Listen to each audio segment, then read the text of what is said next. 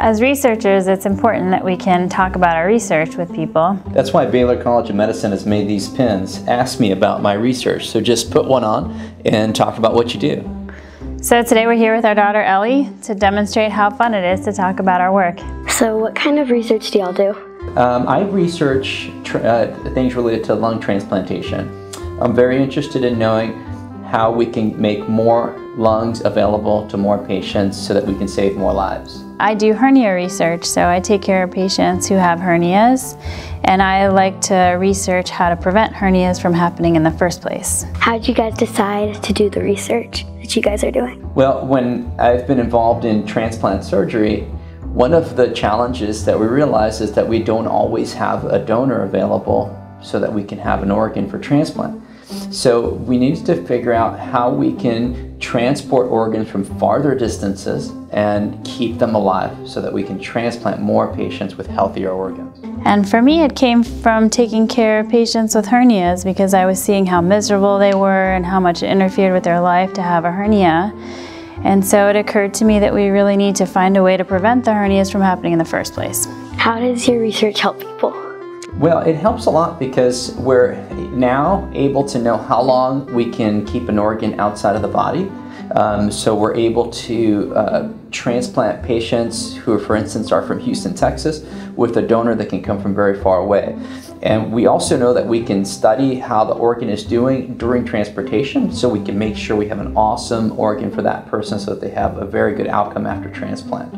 And for me, in terms of how it helps people, is like patients who have surgery are more likely to have hernias, and so I'm trying to work on developing a program they can follow after they have surgery that's safe, keeps them from getting hernias, and gets them back to their normal level of function in a good amount of time.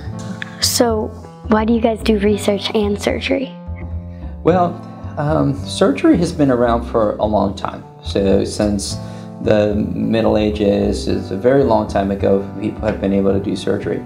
But without research, they haven't been able to understand where they can push the field. I agree. I think it's all about making progress in the field. So again, you can do what you do every day and help a few people here and there, but through research, you can potentially help everyone with that problem. When you guys are doing surgery, there's only one person doing the surgery or multiple people? No, there's a lot of people in the room. So there's several nurses, there's a couple of people from the anesthesia team, and then it's usually the surgeon and an assistant, at least one assistant, because you usually need more than two hands for surgery. So you need someone to help hold things or provide suctioning, so you always need an assistant. Yeah, we have, when we do cardiothoracic heart and lung surgery, we have a perfusion team. So that usually has one or two people, anesthesia team with two people. We have a circulator, we have a scrub tech, we have a first assistant and usually a second assistant, and me. So it ends up being about anywhere from 8 to 10 people involved in the procedures. It's the size of a baseball team. And then does the robot help you? Like, because you've mentioned the robot. Yeah, so sometimes I do my surgery open, where I make an incision that's a little bit bigger, and sometimes I do it with a robot, where you make a couple of small incisions, and then there's a robot machine that has arms that you introduce into the patient, and you attach the instruments to those, and then you can control the robot through a little station, right there in the operating room, but you're doing the work through the robot. Did it take you a long time to get to learn how to do the robot? Like how to? It required a lot of training. So I had to do a lot of simulation, I had to do a lot of practice, I had to go watch a lot of surgeons before I could do it myself. So it does, like anything, take a lot of practice to learn how to use it.